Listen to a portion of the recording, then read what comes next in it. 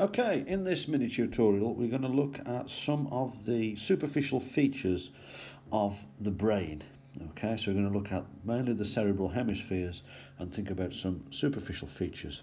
We've got a lateral view of the cerebral hemisphere here, so this is the left cerebral hemisphere. We're going to look at a superior view, we're going to look at an inferior view, and we're going to look at a sagittal section. Okay, so let's start off by taking a look at this lateral view of the left cerebral hemisphere. And the first obvious things I want to point out to you, here is of course the grey matter of the cerebral cortex, and as you know this is very well developed in humans. We have huge cerebral hemispheres compared to the size of our bodies, and this is what explains our exceptional cognitive abilities in the animal kingdom. Around the back of the brain here we have the cerebellum, a phylogenetically much older structure but still very well represented in the human brain, and we can just about here see the brain stem, which we're going to look at in more detail in the sagittal section. So they're the main basic parts of a lateral view of the brain. Now the first important landmark I'd like you to be able to identify is this groove here. Okay, so this is a sulcus. Okay, so the sulci are the spaces in between the adjacent gyri, which are the raised areas. So this is a large sulcus running in the coronal plane, and this is called the central sulcus. Okay, so what we have here is the central sulcus. And the central sulcus is really important as a landmark in the brain because it tells us where the primary motor and sensory cortices can be found. Okay, so the primary motor cortex, where our motor homunculus resides, can be found here in the precentral gyrus anterior to the central sulcus.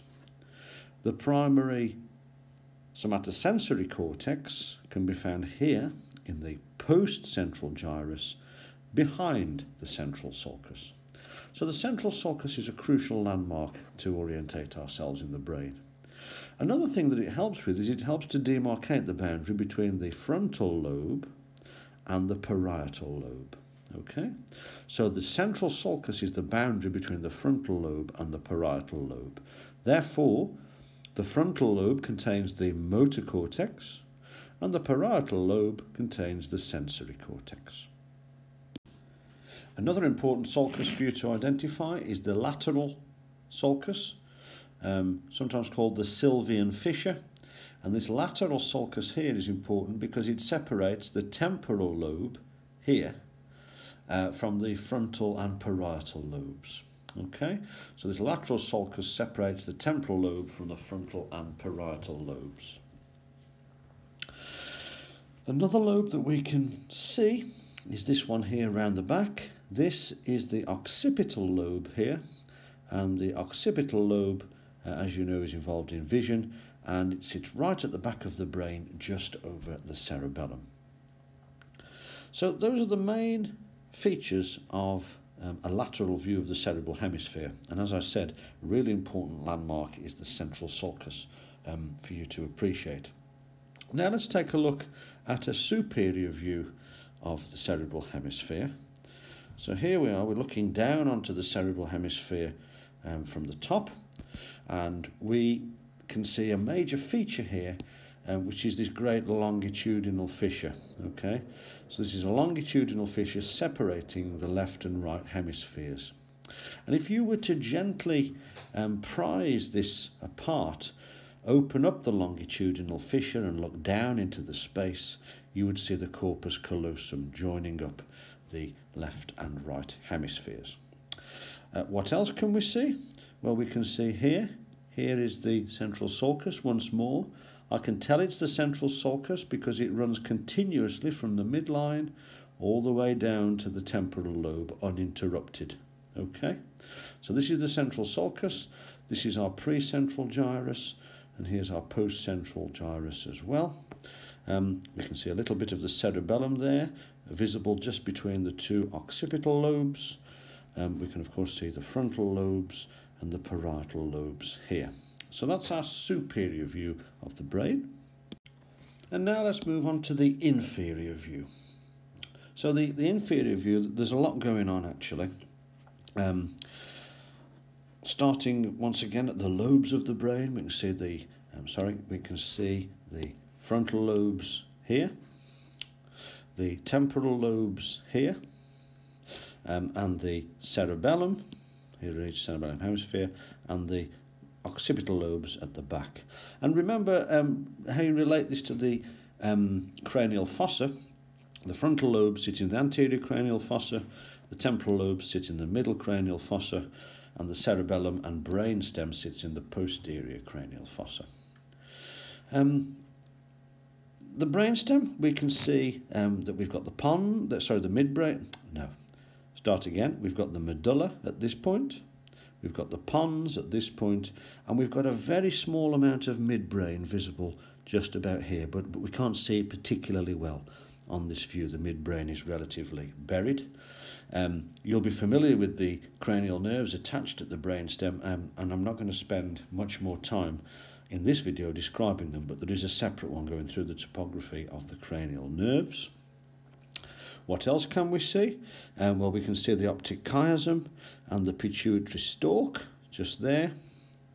And we can also see these two little mammillary bodies here, which are part of the limbic system. You don't need to know too much about them, but just know that they're there, and you can see them as two little outcroppings just above the midbrain.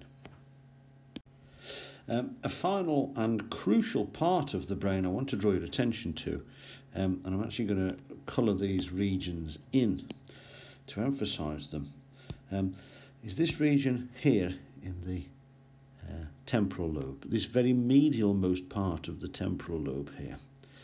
This part of the temporal lobe is known as the uncus of the temporal lobe, the uncus of the temporal lobe. And it has a really important clinical significance because the uncus of the temporal lobe sits right next to the midbrain and very close to where the third nerves come out of the midbrain. And what that means is if intracranial pressure increases and pushes the uncus down through the tentorial notch into the posterior fossa, the uncus here can compress the midbrain and lead to a very typical set of signs, which includes a third nerve palsy. So this so-called uncal herniation is really, really important. It's important that you understand the relation between the uncus of the temporal lobe and the midbrain at this level. Sitting just lateral to the uncus, in roughly this region here, we have the so-called Parahippocampal Gyrus, and it is within here, deep to this region, that we find the hippocampus, a structure which is really important in the formation of memories. Now let's move to the median sagittal section of the brain, where we're going to look at some of the deeper structures to be found when you cut the brain into two halves down the middle. So of course we can see the medial aspect of the cerebral cortex. It's important for you to realise how that cerebral cortex has a hidden part to it at the midline, and this is to maximise its surface area really.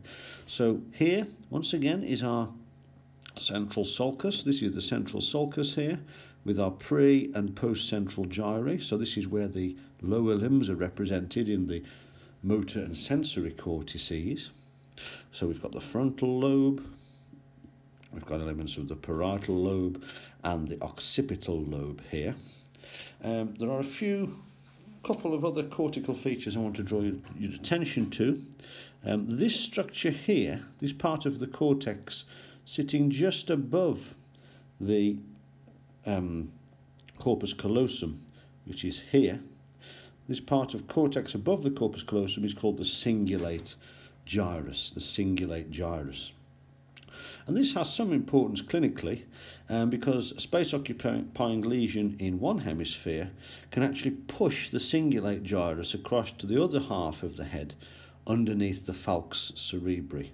So the cingulate gyrus can get damaged in herniation when you've got a space-occupying lesion in, say, the left hemisphere. Additionally, when you do more detail on this, the anterior cerebral artery runs in this pattern as well. And if we have this herniation of the cingulate gyrus, it can lead to compression of the anterior cerebral artery. Another cortical feature is a sulcus that I want to show you, and that's this sulcus here in the occipital lobe, this sulcus here. This is the Calcarine Sulcus, and this is important because the primary visual cortex sits around the Calcarine Sulcus. Okay, so lesions here could lead to visual field defects or things like cortical blindness. So those are the major cortical structures I want to point out to you. Deeper, we've got, of course, the corpus callosum here. We can just about see into one of the lateral ventricles here. But mostly, what we can see is that there is a thin membrane of tissue at this point, sitting just underneath the corpus callosum. And this thin membrane of tissue is called the septum pellucidum, and this separates the two lateral ventricles. The lateral ventricles, as you know, come together at the interventricular coalescence, the interventricular foramen, which is roughly at this point here, and then the CSF enters the third ventricle. So the pointer is now in the cavity of the third ventricle, and you'll remember that the walls of this third ventricle laterally are made up of the thalamus, and often we have this little interthalamic adhesion sticking the two halves of the thalamus together. So here's the third ventricle. Here is the cerebral aqueduct going down and entering into the fourth ventricle, which is pyramid-shaped or triangular. This is the fourth ventricle sitting just underneath the cerebellum. Okay? So those are elements of the ventricular system that we can see in this sagittal section. What else can we see? Well, if this is the thalamus, this here is the hypothalamus, sitting very close to the pituitary stalk and the optic chiasm as well. Here is the midbrain, so this is the midbrain. This is the pons, and this is the medulla. All right. What else can we see? Well, in fact, very nicely, we've cut the basilar artery here. You'll do more on that when we do the blood supply, but this is an important vessel for the pons. And finally, the little pineal gland, which sits just here. This is the pineal gland, very important in the regulation of the sleep-wake cycle.